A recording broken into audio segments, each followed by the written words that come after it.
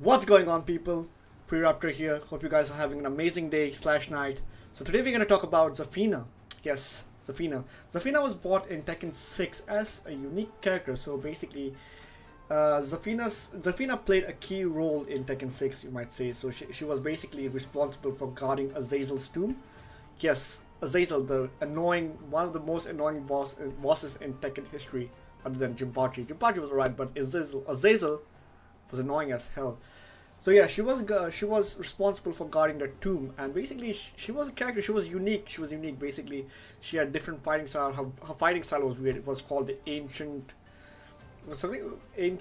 assassinations fighting style, something like that. I think it was called that.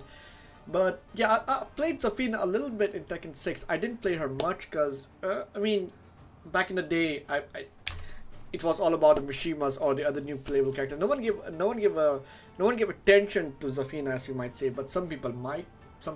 It was the main of some people. So Zafina was balanced in Tekken 6, but when she came in Tekken Tag 2, I've heard Tekken Tag. I personally didn't play Tekken Tag 2, but I've heard she was incredibly weak in Tekken Tag 2. But yeah, since she just made her appearance in Tekken 6 and Tekken Tag 2, we're just gonna go through some of Zafina's opening.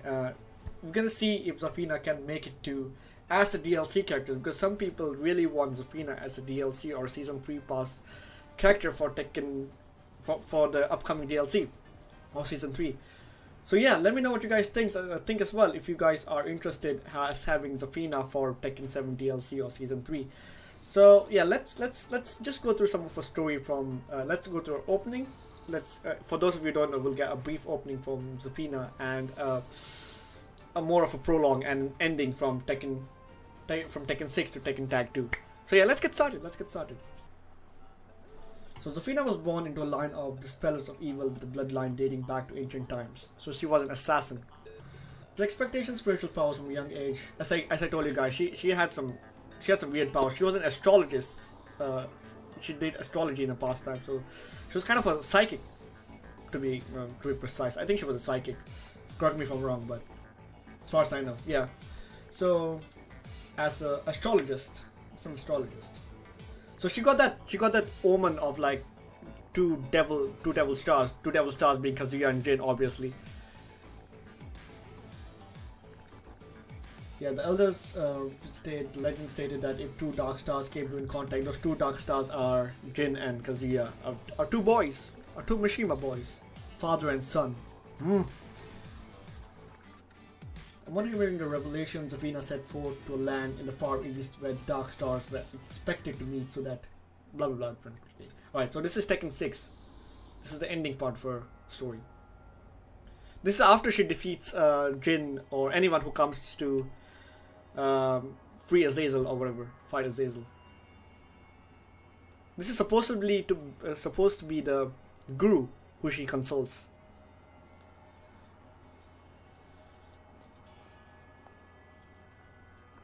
As you can see, she's walking back into the tomb. So that's it. So Zafina has gone back into tomb, serving a purpose to guard Azazel from getting out, or guard the tomb in general. So if you guys notice this is every ending to I think this is every ending once you finish with every character. The tomb just the place around the tomb just collapses. Okay, so that was Tekken 6. This is Tekken 2 now. So we're gonna look at Tekken Tag 2. What happens in Tekken Tag 2? Basically, Tekken Tag 2 is non-canon because Zafina already served a purpose. Basically, her side of the story is already fulfilled, that she served the purpose. I mean, that's not the main canon of the story. What happens in Tekken 6 is that Jin, if you play through the whole story mode of Jin, there's a mode where you can play through the entire story, like Tekken Force. So if you play through Tekken 6 as Jin, just Tekken 6 in general, the ending of the story is that Jin fights Azazel.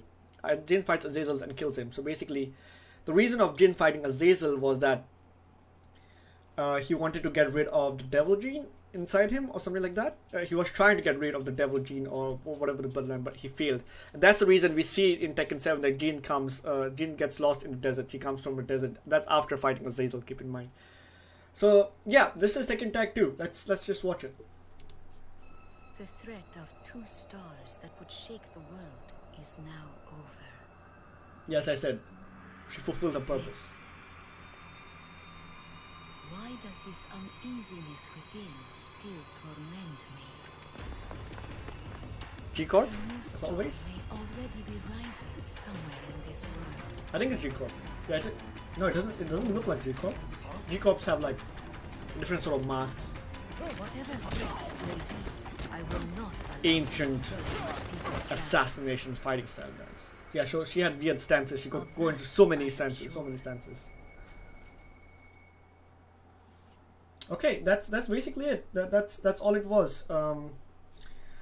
So yeah, it's brief. So she only came in Tekken 6. She was introduced as a main character in Tekken 6 and Tekken Tag 2. Well, not so much. Tekken Tag 2 she was weak. But yeah, let me know what you guys think. If you want Zafina back in Tekken 7 DLC Season 3, let me know. Let me know in the comments below. And that was a I don't know if you guys heard that. That was a loud car, whatever, in the background. Anyways, yeah, you guys are awesome as always. You guys keep doing what you do. Comment, like, do whatever you gotta do. Let me know in the comments down below. Let me know what you guys think. That being said, stay safe, guys. Peace. Legends never die when the world is calling you. Can you hear them scream?